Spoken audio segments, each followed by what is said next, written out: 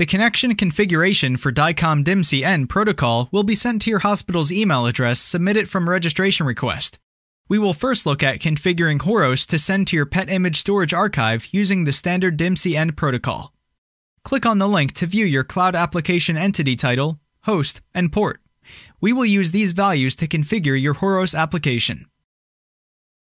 In Horos or Osirix, click on the Horos menu option, Preferences, Listener, the right arrow for the location screen. From here, click Add New Node. From your Cloud AE details, copy hostname into Horos' address field,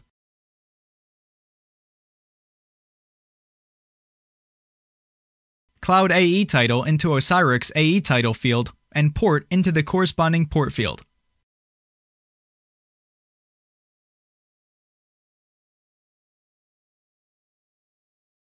Under Retrieve, select CGET option. For name, put whatever name you would like for this location.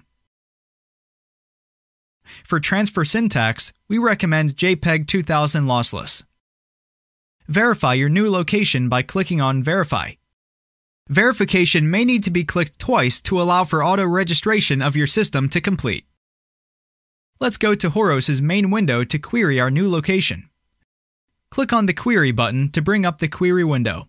In the DICOM nodes list, check the newly created location. We select a modality and we click Query.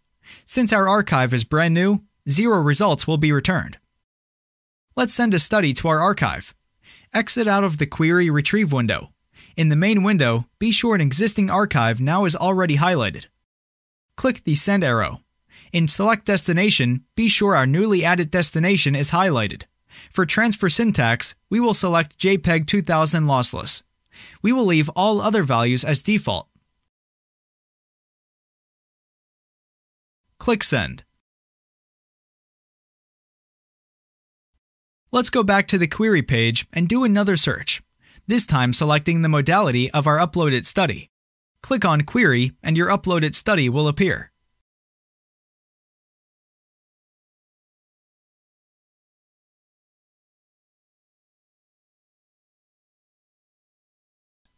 Let's delete the study from our archive, if it is safe to do so.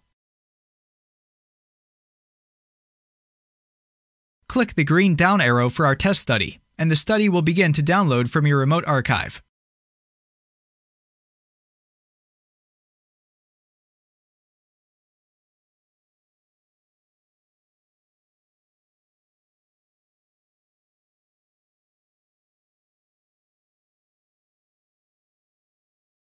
Going back to the main window, your study now appears back in your application.